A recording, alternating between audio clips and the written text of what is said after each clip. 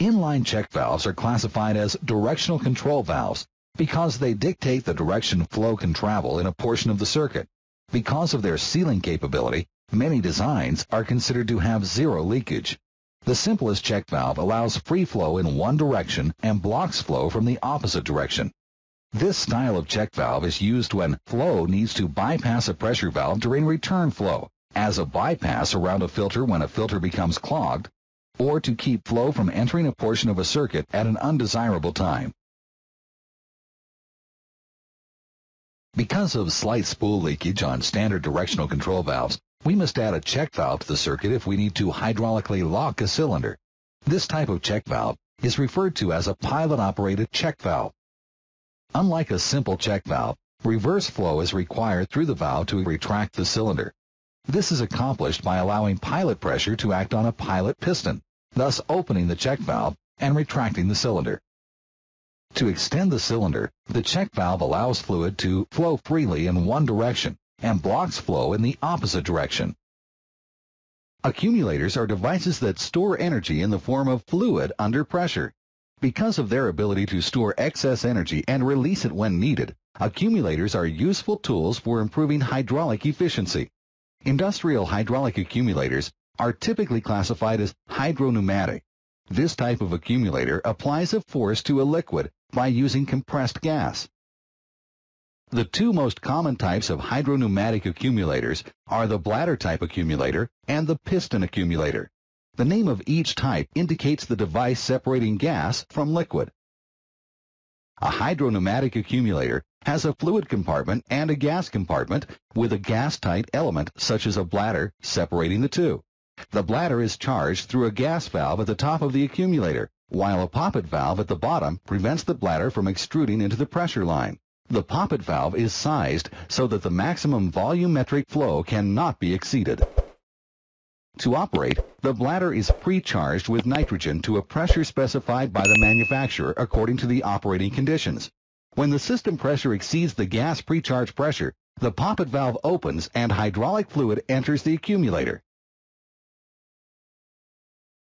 The change in gas volume in the bladder determines the usable volume or useful fluid capacity. Now that our accumulator is charged with stored energy, watch it discharge and use the stored energy to accomplish work.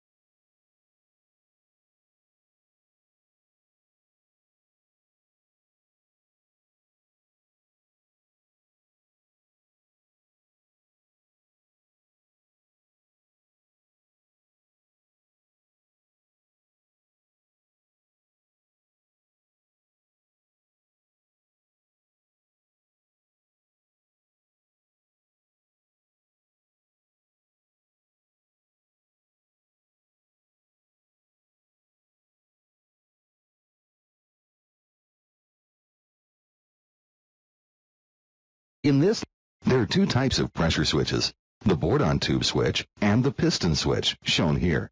This pressure switch consists of a micro switch, a spring, a mechanical stop, a push rod, and a piston actuator. External lights are often used to indicate that the switch has been activated.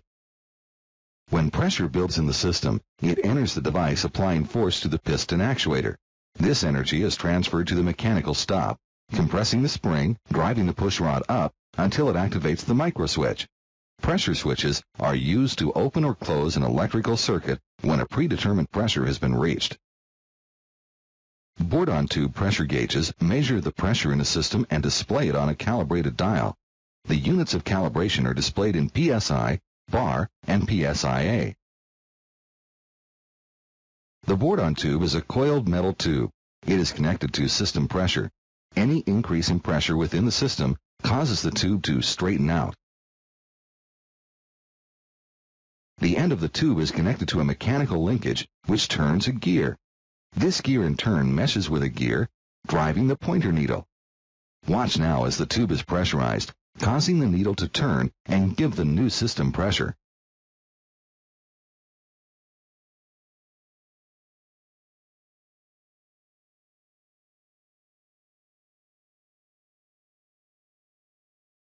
The purpose of a flow meter is to measure flow. It is not bidirectional and acts as a check valve blocking flow in the reverse direction. The main components consist of a metering cone, a magnetic piston, which is held in the no-flow position by a tempered spring. Fluid first enters the device, flowing around the metering cone, putting pressure on the magnetic piston and spring. As flow increases in the system, the magnetic piston begins to compress the spring, indicating the flow rate on the graduated scale. As the number of connections in a hydraulic system increase, so does the possibility of leaky fittings. Hydraulic manifolds drastically reduce the number of external connections required. Manifolds used for modular valve stacking incorporate a common pressure and return port. With individual A and B work ports for each valve station, at each station, additional control valving may be added by sandwiching or stacking the valves vertically. This is accomplished without any external connections. Manifolds are specified according to system pressure, total flow, number of workstations, valve size or pattern.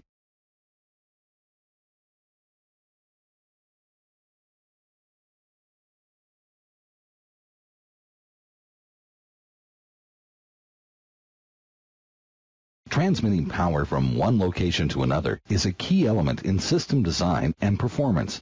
Fluid conductors describe the different types of conducting lines that carry hydraulic fluid between components. The three principal types of plumbing materials used in hydraulic systems are steel pipes, steel tubing, and flexible hose. A safety factor of 4:1 is recommended on the pressure rating of the plumbing material. To determine the working pressure of the conductor, we must take the rated burst pressure and divide by the safety factor of 4. Hydraulic hoses are used in applications where lines must flex or bend.